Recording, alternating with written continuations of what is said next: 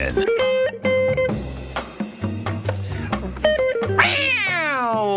folks. This is Tom O'Brien of TFNN.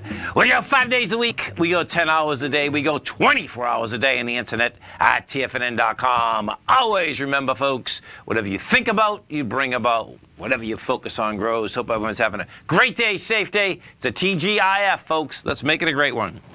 To master love, you have to practice love.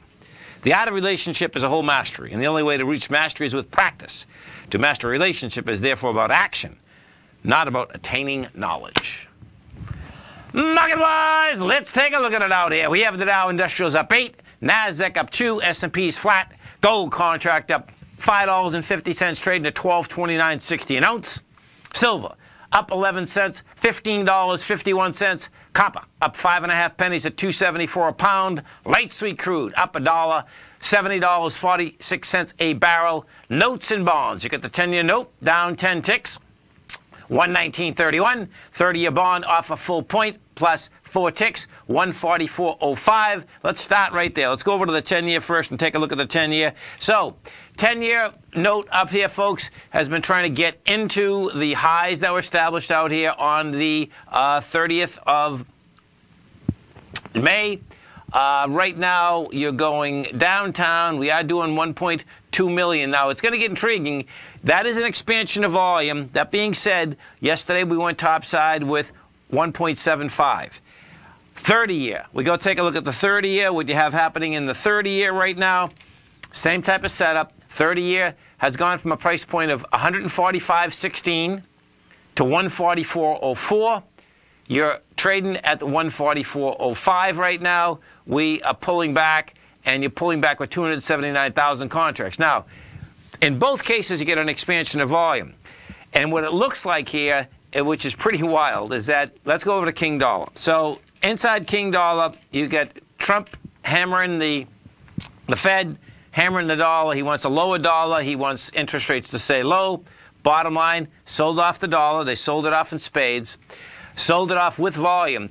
And now what it looks like is that we're going to have a fight between the U.S. dollar and the bond market. You know, because what had been happening, dollar had been going up, bonds had been going up, even with the fact that the interest rate structure, short-term interest rate structure at the Fed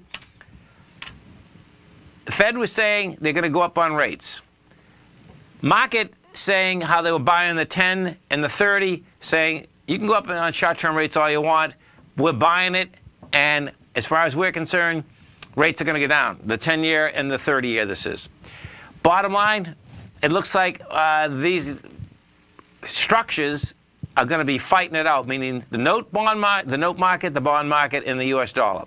Right now, the the Fed Fund futures rate, next probability is 89% that the Fed is still going to go up on the 26th. What I do expect we're going to see out here, let's go over to the yen. What I do expect we're going to see over here before Sunday night at 6 o'clock, that's when our futures open, is that we're going to see more volatility inside these currency markets. We're going to get more tweets, and you know, the currencies in general are basically paying attention to it.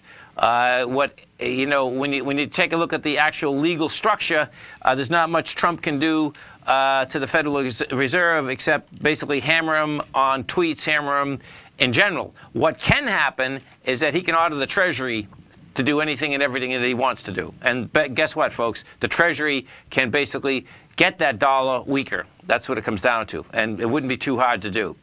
The Japanese yen right now is trading at 111.58. If we get back inside 111.40, you'll see this down at 108.11. If we get that down to 108.11, you're going to continue to see expansion inside the metals market, inside the commodity complex in general, because this is one of the first days that we've actually had most of the commodities up. You have wheat up 2.2%, copper's up 2%, coffee's up 1.7%, well, excluding oil. Oil has been up, period. Oil's up an additional 1.4%. You get sugar up, you get cocoa up, you get corn up, you get gold, silver, orange juice, soybeans, all of the above. Silver. Let's go take a look at the silver market. Silver market also needs a lot of help. What we have out here with silver, silver right now is trading at a price point.